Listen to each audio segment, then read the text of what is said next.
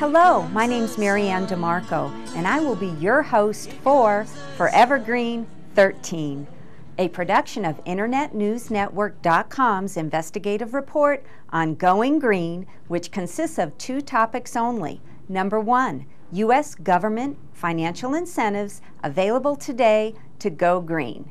Number two, U.S. government forms required to squeeze out every financial incentive. Yay! Forever Green 13! And now to Mr. Lavernsky. Laverne, what did people ask about this week? Marianne, what's this paper jam all about? As the investigative report shows, the lackluster pace of the U.S. to go green is the result of a paper jam.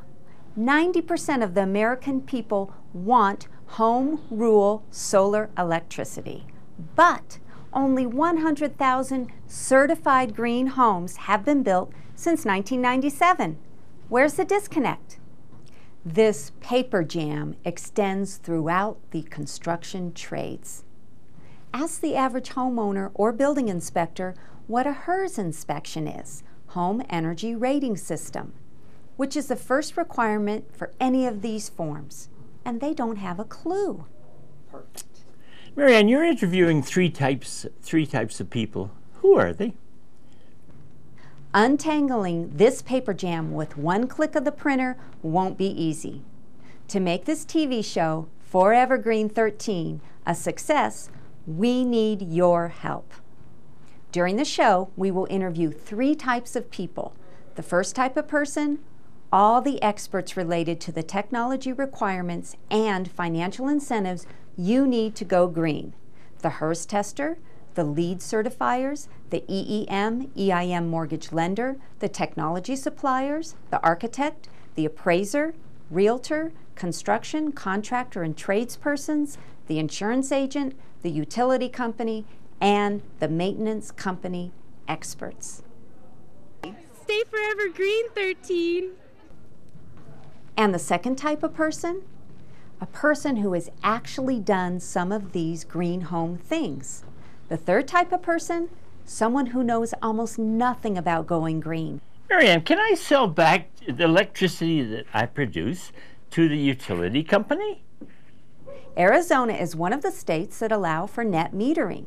Net metering means that you can sell back to the utility company all the excess energy your home produces at peak prices, which will only go up during the life of an average 30-year mortgage. Your home can either buy at peak prices for 30 years, or it can sell at peak prices for 30 years. Yes, your electrical meter actually does go backwards.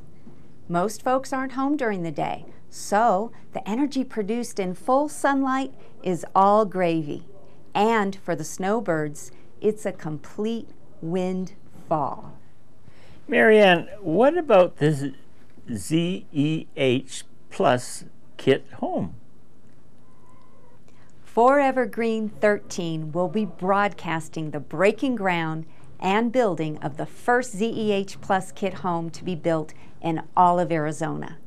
A kit of pre-cut materials delivered on a flatbed truck to be constructed on site that will produce more electricity than it needs for resale back to the utility company for under $150,000 excluding land.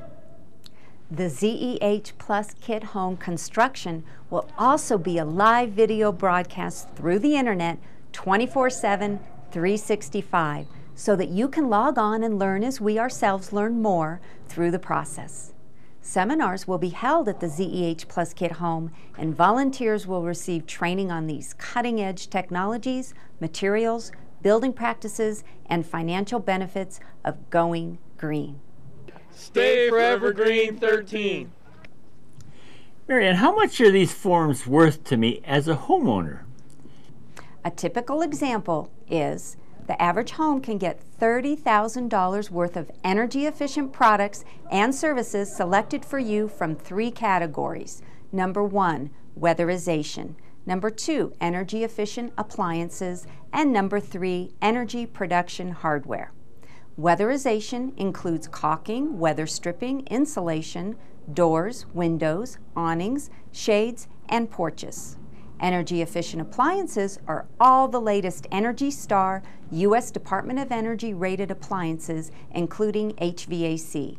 And energy production includes solar hot water, solar photovoltaic panels, and wind solar turbines, batteries, and DC to AC electrical inverters.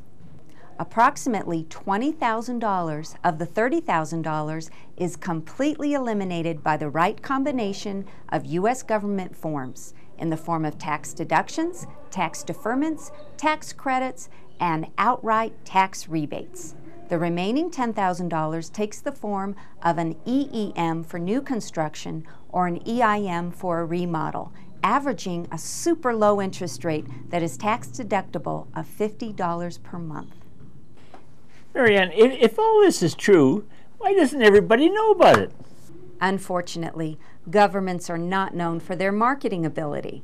They passed all these laws, creating these forms a little at a time since 1973, and all these forms are buried in a dozen government departments, from the Department of Energy to the Department of Defense. Now to Forming Your Wallet with Jeffrey DeMarco, where Jeffrey will help you squeeze out every financial incentive to go green. Are you serious? I can save green by going green? What do you mean? Hello, and welcome to Forming Your Wallet. I'm Jeffrey DeMarco. Did you know that there are 67 United States government forms that, if you knew where they were, and you knew how to fill them out correctly, and you knew how to process them, the financial incentives for you to go green are off the chart? Where do I find this stuff? It's my job every week to show you which form, where it is, how to fill it out, and how to process it to squeeze out every penny that the government gives you to go green.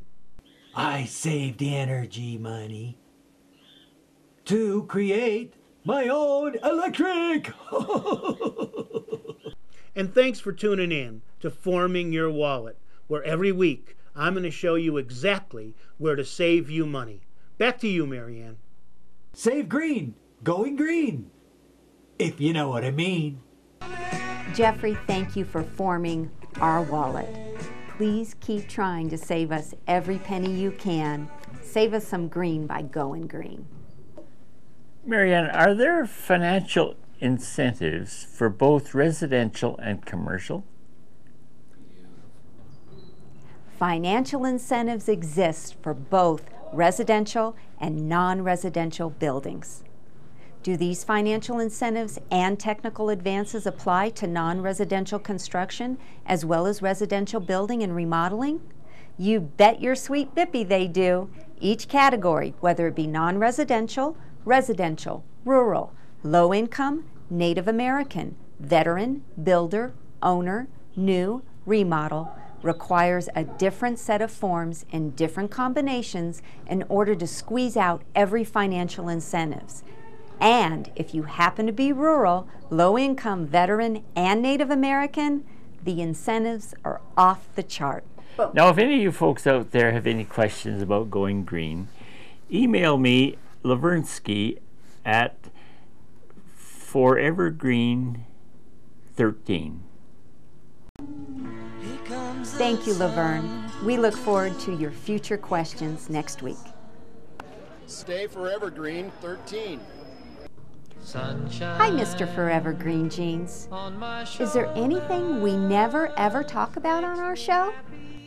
Remember, we never talk about global warming, war for oil, predatory practices of oil companies, national security, pollution, cap and trade carbon credits, CAFE standards for cars, polar bear drownings, sea risings, Al Gore's academic award, and Nobel Peace Prize, spiritual good stewards of the earth teachings, etc. See, in this day and age, there's been so much talk and not enough action. Well, through this program, we have ways that you can act. Back to you, Mary Ann.